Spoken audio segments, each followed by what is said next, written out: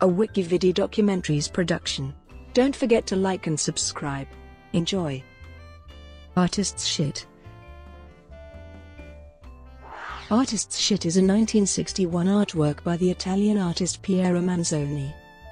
The work consists of 90 tin cans, each reportedly filled with 30 grams of feces, and measuring 4.8x, with a label in Italian, English, French, and German stating "Inspiration and Interpretations." At the time the piece was created, Manzoni was producing works that explored the relationship between art production and human production. Artist's Breath, a series of balloons filled with his own breath, being an example.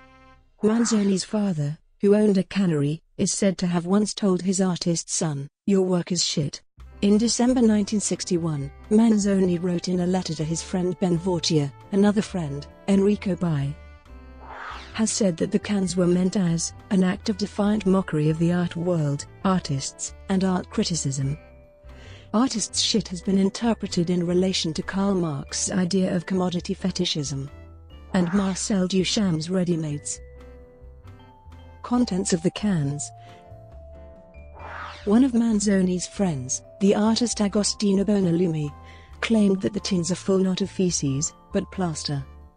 The cans are steel, and thus cannot be X-rayed or scanned to determine the contents, and opening a can would cause it to lose its value. Thus, the true contents of Artist's Shit are unknown.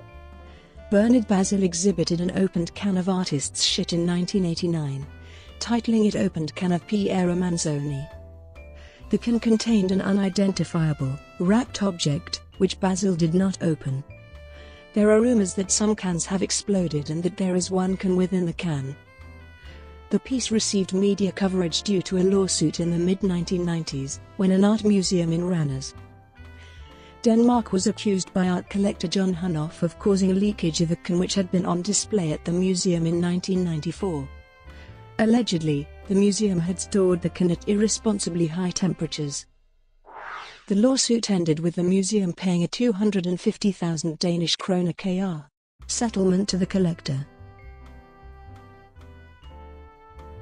Brought to you by WikiVidi Documentaries. Would you like to